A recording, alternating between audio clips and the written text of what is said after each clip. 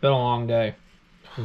Very, very long day. So you'll see in the next few videos of, yeah, what's going on. But I figured I should announce, because a lot of people reached out and said they got a What's Up app comment about they won in the previous contest of what did we buy.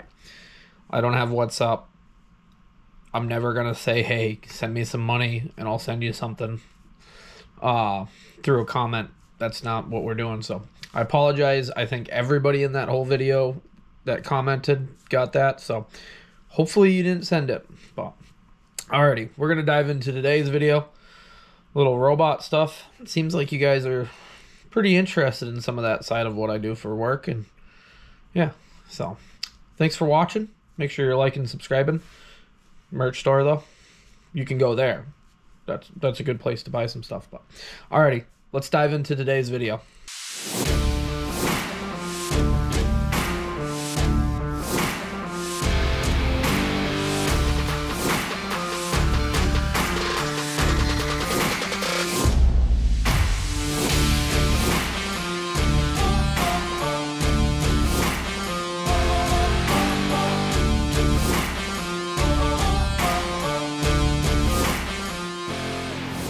You are now watching Farming with Duffy Ag. Welcome back to the channel. So, doing my day job, but as you see, from home. You helping out? Yeah. So let's go inside. I'll show you what we did. Come on.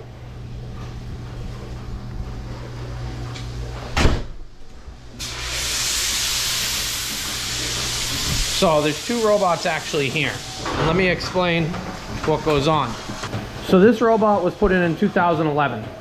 That one was put in 2016, I believe. Let me do my math. No, would have been like 17. So that one will be going on 4 years. Yeah, going on 4 years, and this one is going on the 12th year of actually working. It's a 2010 model. So both of these are the older design of De La Valve's robots. We have V300s, which is the newer design.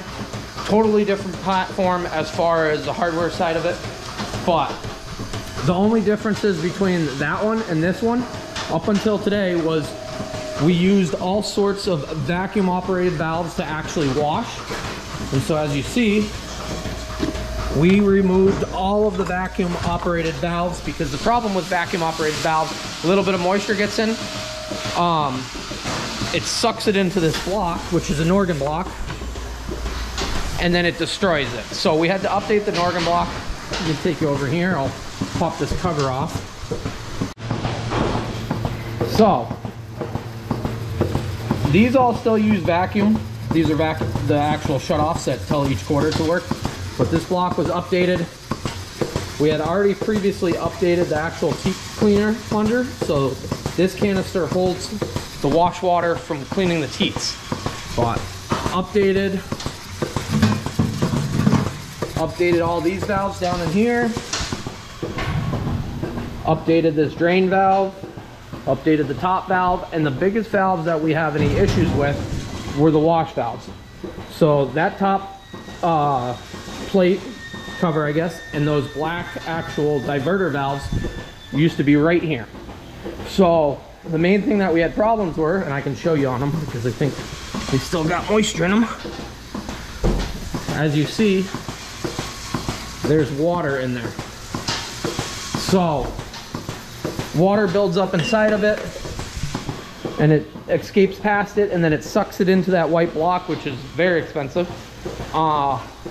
And if you actually talk to Norgan, who makes that, they question why ever it was used for vacuum on that side of it. But we'd have some issues with that, and then the valve would start leaking air. So this one and this one are completely identical, other than the shell of it now. As far as the doors open a little bit differently, the back doors, we got this little peephole here, stuff like that. So they're identical now as far as the functionality. And what this actually does, it fills with water. It knows how much water, how much chemical is actually put in because of the transducer. then it drops it in. Then each of these actually, so that goes to the magazine, to the cups, and this actually goes into the spray ball, so it opens valves. We have extra valves on everything compared to everywhere else in the world, due to safety requirements from the FDA. So all of those work, the sensors and everything like that, and they all open according to what it needs, when it needs, how much water, the time of the cycle, and then it diverts everything back. So I needed to switch the lid because they didn't actually line up. So we did that, we did all the valves. Yeah, so this robot, going on 12 years, is as updated as, well, they don't sell these models any longer because they went to the next model, but as updated as you can go to that. So my goal on this robot is to be the oldest robot in the US, sometime Canada, but there's a lot more in Canada.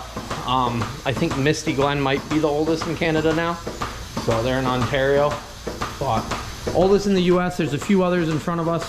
A lot have seemed to update to the V300s, because I gotta admit, they're an awesome platform as far as the robot. It attaches to udders that this would struggle attaching to.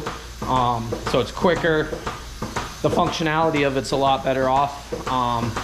And the maintenance side of it is a lot easier for my side. So but they're lined up. It took us about 3 hours from start to finish, changing all the valves, getting everything wired.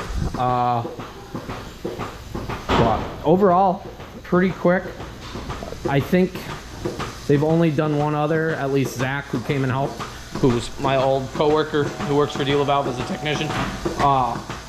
He came and they did one in Western New York years ago.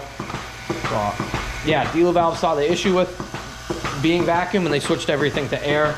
So makes a lot more sense as far as working on it and everything else. Much more reliable. So I figured I'd give you an update though on this. And for those of you who have not seen what goes on in the barn, let me take you out there. Yeah. So milking 123 cows right now. 84 pounds, I think. So not in the best haylage, but it's all part of it the year we had. But you can see they're very comfortable, relaxed, hanging out. There is videos, past videos of stuff in the barn, so click back. They're quite a ways back because I haven't done much cow work in a long time, just because I'm busy.